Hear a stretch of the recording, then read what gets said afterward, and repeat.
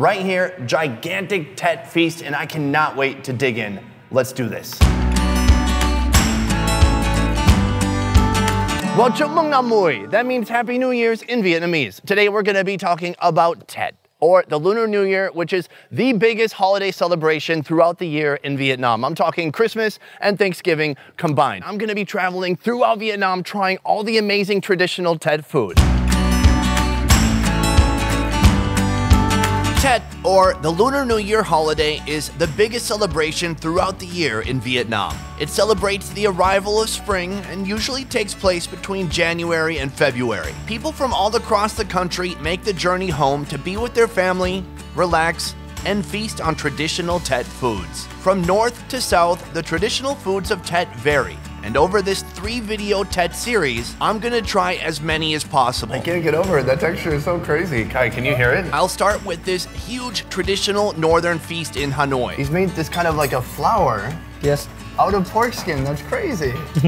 Including a very unique meatball vegetable jello. Which color do you think is the most tasty?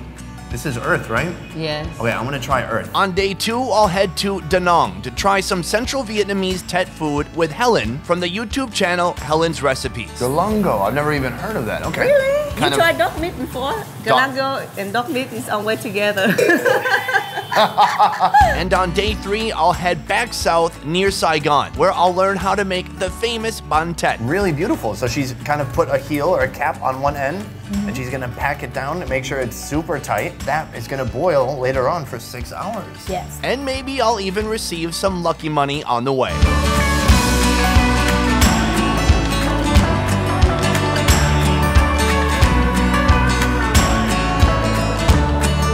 Today we're in Hanoi, heading to a place called Hang Son, a restaurant serving mainly traditional Vietnamese foods, with a chef driven by quality and the food to prove it. I'll get to sample their menu before taking on an entire Hanoian Tet feast. Let's get started. Today we are in Hang Son, a restaurant giving a modern twist to some classic Vietnamese dishes. I might have messed up, but I don't care. We got limited time, we are charging through today. This was gonna be a cool intro, but there's a restaurant.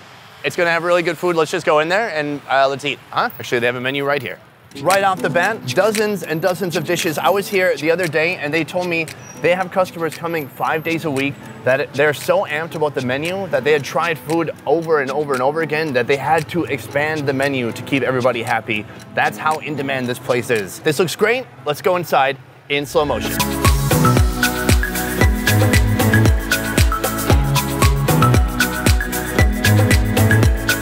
Wandering around Hang Son's dining room, it's easy to see this mysterious simmering dish is a huge hit, and I can't wait to learn more about it. Before diving right in, a Hang Son team member will help me get more acquainted with their menu. Hang Son? Hang Son. Hang Son. Yeah. Right now we're in Hang Son. This interview is going really well. We try to seek the original food from Hanoi long time ago. 70% of our food here are traditional. Let's take a quick look at the menu. And some of the stuff I recognize and some I don't. Would you recommend this one? Yes, I recommend this one for you. Is there- How about chaka? The most famous dish here was chaka, with the traditional chaka. This is very like common traditional food, right? Yes. Just in the north? Yeah, just in the north. What kind of fish is that again? It's a hemibagus. That's chaka. Chaka. Am I saying it kind of right? Yeah, chaka. Yeah. Okay. Maybe you can get the fish stomach together. Whoa! I don't can eat see together. why not. I've never had a fish stomach. I didn't even think it was big enough to eat. Like, so is this from the same kind of fish? Yes. Fish stomach? Yes. Perfect. Thank you so much. The food has begun to arrive. It's right here. These are a bunch of the side dishes that are gonna go with this, our big fish dish. But first, we've got this. What is it called actually, off-camera person? Here we have what is basically a tapioca cake with little shrimpies inside of a banana leaf. This is the traditional way to open it. And inside we will reveal our tapioca creation. Wow, it's really interesting. It's kind of translucent. The texture is a bit gummy. And we're gonna put it in the sauce. We have a special kind of fish sauce here. Let's give it a little dip in the fish sauce and let's try it out.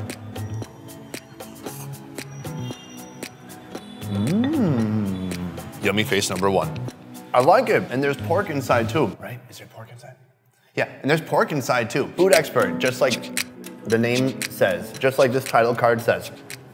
Okay, that was a great start. We've got fish on the way. We're starting our Bunsen burner right here. Oh, so here's our fish. It has been kind of seared on a flat top. The top and bottom is browned, and then it's on this heaping bed of fresh dill and spring onions. For me, this is really cool to see because there's a ton of fresh herbs used in all the different food here, but I haven't seen dill a lot, and I haven't actually seen dill sauteed like this. And then right now, she's dumping in the fish stomach. Oh, that is a lot. That is from like 48 fish. Okay, come on. Are you staying here? I don't know what's happening. Oh, so they help you cook at the table. The fire's getting going. I hear a lot of sizzling happening. We're gonna do a really quick, does this sound pretty good? Quick foodie ASMR. Can you hear it? All right, I'm gonna grab some of this fish. And then we've got our bun noodles here. We're gonna grab a few more herbs. And then this is where the shrimp paste comes in. Fish in the sauce.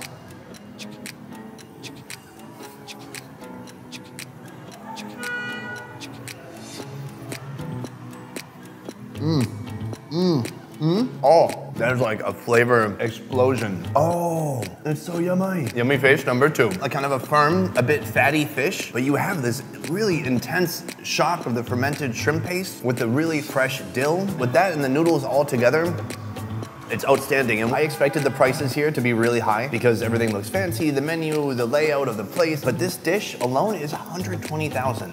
It's about $6. It's really amazing. What we're gonna do next though is the fish stomach. So why don't I start with like 3 at once? I'm so curious about this fish stomach. It just looks like a normal stomach, but tiny.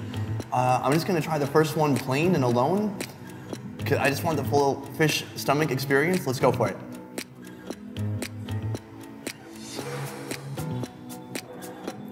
Oh, that's really good. What? These taste amazing. It takes on the flavor of what's in here. So it's got the oil and it's got the dill, but the texture, it is like perfectly chewy. It's like, it's hard to, what is it like? It's like an intestine, but if it was really thin, almost crunchy. Okay, listen, we are just getting started here. This was an awesome introduction to the restaurant. I was looking at their menu and I stumbled upon the back page here.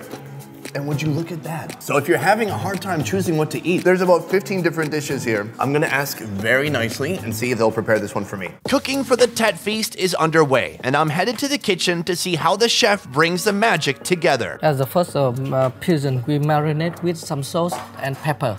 Oh. After that, we fry it until brown. This is a pigeon? Yeah. Where'd you get it? From just outside? This is from the market. Oh, from the market. Oh, that's good, that's good, that's good. Yeah. I'm just kidding, I'm just kidding. Yes. Wow, I don't think I've ever had my first pigeon. I'm in the kitchen with the head chef of this restaurant, which is a huge honor and pleasure for me. Thank you so much for having me. You're creating this huge meal. This meal is like kind of a traditional feast, and I'm getting schooled on some of this traditional food. Do you know it? No, I have no idea. What is that? That is a pork skin. Pork skin? Yeah. What? It's like a giant flat sponge. Can I bite this? No. No, don't eat it. Okay. So we have this pork skin here. It's going to be part of one of our soups. He's made a beautiful star out of pork skin. Some people they say the kohlrabi. Ah, kohlrabi. You call it Chinese apple? Yes. Oh, interesting. Can I eat it? Yes. Not sweet. These are actually seasonal vegetables. Well, except I'm pretty sure the pork skin, this vegetable you can get anytime. Right now we're throwing in a bunch of vegetables. We have our kohlrabi, cauliflower. White color first, second green, and the rest color the third. The last one, we're going with orange. We got our carrots. Rồi tiếp đó mình sẽ đến trần bóng em ơi, anh sẽ trần bóng nha. Where are those going? I thought maybe we're cooking food for another table or something. Oh, they came back. They're back. He just took the water out. Okay. Okay. Now we put on the pork skin on the stove. It's a chicken stock with some shrimp and dry mushroom and dry shrimp. Oh. And we put in some ginger? Yes, real ginger. And he's putting the pork skin in there now. So we put those in there for a little bit to soak up all those beautiful juices. Juicy, spongy pork skin. So we're putting vegetables. You're like an artist of pork skin. A pork skin artist. It's beautiful. It's beautiful. Yeah. Thank you. He's made this kind of like a flower. Yes. Out of pork skin. That's crazy. I can't wait to try some of this pork skin. It looks just super spongy, like it's just soaked up all the juices from that soup. What is the name of that dish? Canh bóng. Canh bóng. Canh bóng thả. That's so cool. He just whips that up like it's nothing. Look at this. Look at this huge platter of food.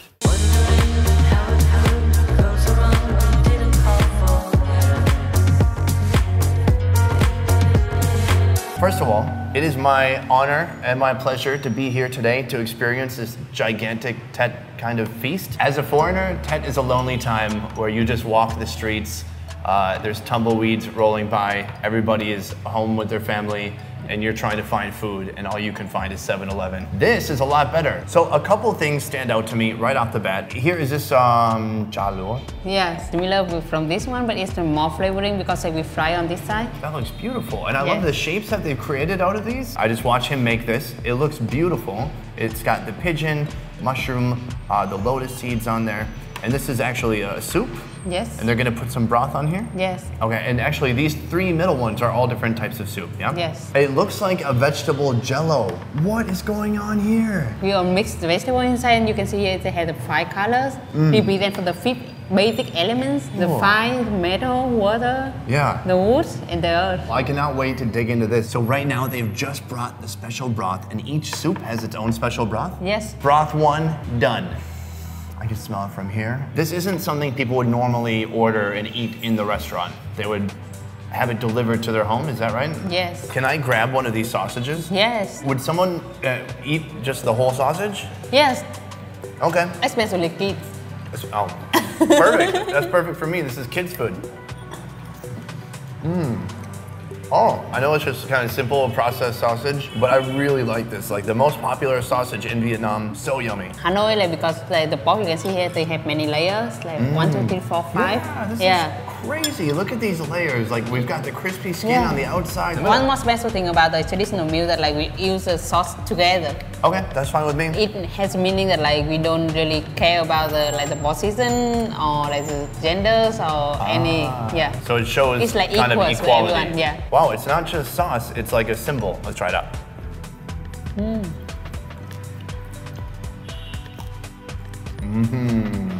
Oh, amazing flavor, great textures. You can really taste every layer. You know, I saw the chef making this. I thought this was really fascinating. I think you should try this soup. These layers here are like big, spongy pieces of pork skin. I'm so pumped to try it. I asked in the kitchen, can I eat this? He said no, but now is the time.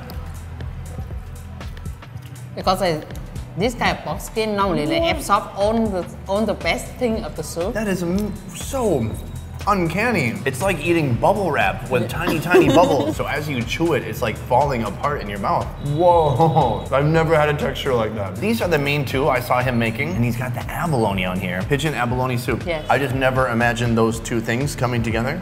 Let's try it out. Okay. Abalone is perfect. Abalone in every situation are perfect. That's true. You're tasting and squeezing out the juices of the chicken stock in there. And then to eat the pigeon, dig in there, it's really bony. It's like a runway model. Let's work on that later. What is this one? It's sticky rice. Actually, like, we use a lot in like making Tet holiday food because it has a red color. It means luck. What? That's crazy. It's like squash mixed with rice. It tastes like the holidays. Ever since I saw this in the menu picture, it looks like a vegetable jello. And you said there's little meatballs inside, each color representing one of the elements, one of the 5 elements. Yes. Which color do you think is the most tasty? This is earth, right? Yes. Okay, I'm gonna try earth. I'm gonna just stab it and grab it. Oh, look at that. Red is lucky. Fire, yes. Yeah, let's go for it. Oh. That's really good. This is like the most unique meatball presentation I have ever seen. We're obviously not gonna eat this by ourselves. As soon as we wrap this up, the whole team, we're all gonna join together and enjoy this feast. But first, I do wanna show the people watching some of your traditional dessert, which is right here, this brown rice. It's got some sesame seeds and coconut shavings on top. And you would usually have it with the tea. Oh, yeah, really thick, dense, sticky rice. Let's go for it. Can you taste ginger? Pretty like strong ginger flavor in there. Sweet rice, some coconut, some chewiness from the coconut. That's awesome. Which is really amazing and special. Now I know what I've been missing out on. Next time I'm just gonna find a family to hang out with because dude, look at this. This is incredible. Thank you so much for this opportunity and this experience. It's really special for me and absolutely delicious. So thank you very much. It has been our pleasure. This Tet series is made possible by Onetrip Vietnam. Check back next video as I join Da Nang local Helen of Helen's Recipes to see how some classic Central Tet dishes are made. Onetrip is a company putting on tours in Saigon, Hoi An, Da Nang, and many more cities to come. Food tours, adventure tours, and more. Onetrip provides the best local experiences throughout Vietnam. For more information on Onetrip, check out links in the description down below, and I'll see you tomorrow. A peace. Why don't you stay, 'cause I can read